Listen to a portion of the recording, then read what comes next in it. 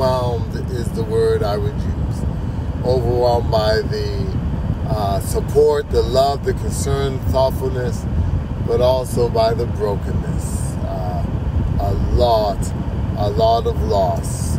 Today they're reporting over 200 homes in the Hammonds Plains, Tantallon region.